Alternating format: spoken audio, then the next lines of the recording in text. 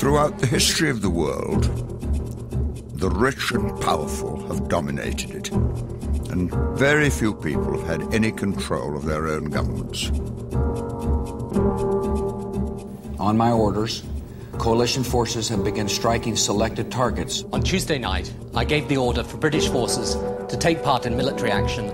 This is the story of the attempt to change that, to win power for the people as a whole. It's the story of a great idea, democracy. And the struggle to make this idea a reality has often been bitter and bloody.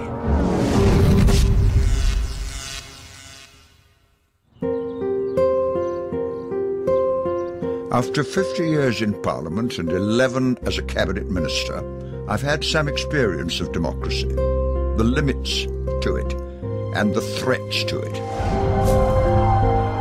And all the power that I ever had, I got from those who voted for me, and to whom I was accountable, and from whom I learned everything. The basis of democracy is the belief that we were all born equal, and that equality must be accepted by those in power. We should live peacefully. We don't want army. We don't want gunshot in the fight.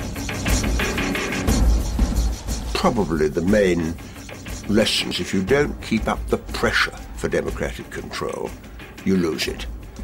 It's use it or lose it. And that is something that people find hard to understand. There is never a final victory for democracy. It's always a struggle in every generation. And you have to take up the cause time and time and time again. And we've also learned that those rights can only be won collectively. But in the attempts to win those rights, many people have been imprisoned and tortured by those who have power and were determined to retain it.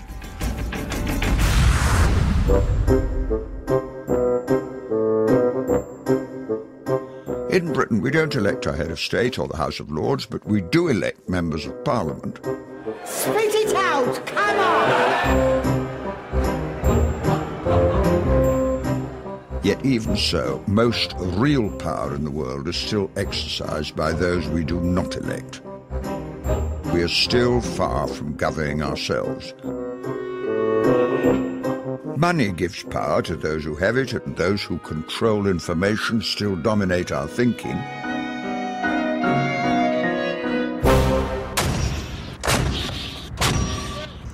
And of course, military power has always allowed certain countries to dominate others. That was the basis of the old British Empire, and it's the basis of the new American Empire too. The American Empire is overwhelmingly the most powerful empire the world has ever known. The defence budget of the Pentagon is greater than the 10 next most powerful countries in the world put together. The United States have got 745 bases around the world in 134 countries. This is why a historical perspective is so important, for there are many myths which need to be exposed. The word democracy is a Greek word, and it can be translated into people power.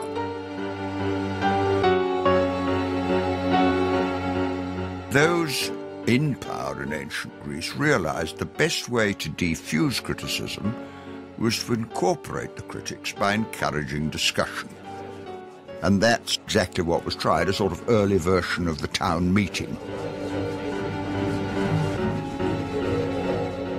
And those public meetings, like tribal gatherings in other countries, did allow some sort of consensus to develop. But in Greece, those citizens who were brought in did not include women or the slaves, for they were seen as inferior.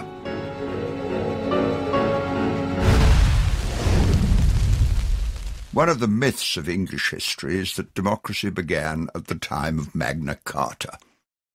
Now, Magna Carta, sometimes spoken of as the birthplace of democracy, is actually rubbish. Magna Carta was a struggle between the king and the landowners. It had nothing to do with the people. The people were entirely excluded. What happened there was that the landowning barons confronted King John, who was a weak man, and demanded greater rights for themselves, and he simply had to give way.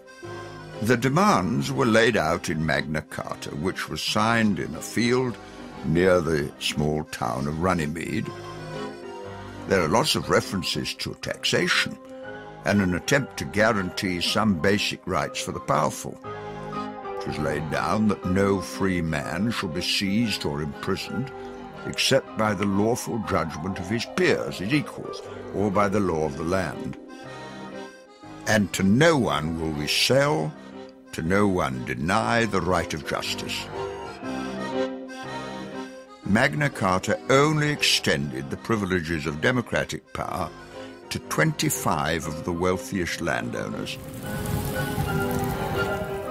These 5,000 words are supposed to be the basis of modern British democracy, but there's no reference to democracy there at all.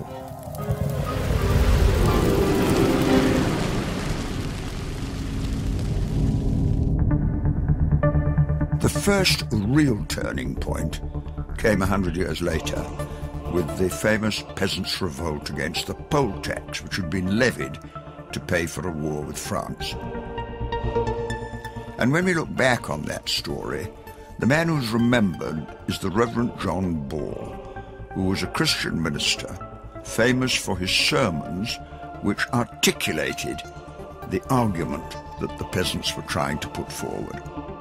He was what was called a hedgerow priest. I didn't quite know what that meant until I looked it up.